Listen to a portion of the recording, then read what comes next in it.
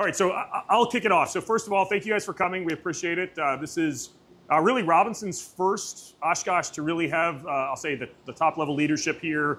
It is an important time in aviation, so we're super excited to be a part of all the innovation that is driving such attention, so much activity, and so much excitement around both vertical lift and around electric aviation in general. So here we are today with magniX, who's been a great partner for Robinson and all the work that has occurred in the past on electric versions of our R44 products. Today, we're excited to announce that we've reached a deal to partner together on an R66 that will be the foundation for an entire wave of future R66s and a family of products that would allow us to really offer a zero-emission solution for customers.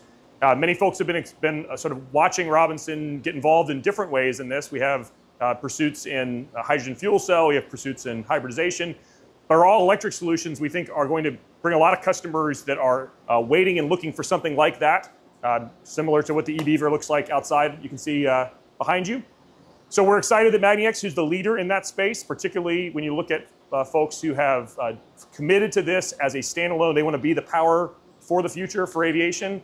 And we're going to partner together on this project and use this to inform the commercialization of these products going forward. And so this is a way for us to gather customer feedback, to then turn this into the set of mission requirements that decide what goes into the first all-electric R66 product for our customers. So I'll turn it over to Reed. He can share a little bit about the performance of the motor and battery power. So, great, thanks, David. It's great to be with y'all, and super excited for this partnership with Robinson. They've got a great reputation of leading the marketplace, and so we're excited to partner together. This project that we're going to be doing together is going to be our first ever opportunity to fly a full powertrain branded by magniX. So it's led with our Heli-Storm engine, 6,000 RPM engine, 330 kilowatt hours, and that will be paired with our full line of products, including our inverters, our power distribution units, and our battery modules. So we've got a 300 watt hour per kilogram industry-leading energy density on our battery modules that will be powering this. The R66 will handle up to 10 battery modules, which would be 137 kilowatts to power the R66. So we're very pleased to be able to do this together, and we're looking forward to a demonstrator next year. So we're open for questions the audience might have. I'll just say one more thing that's worth noting.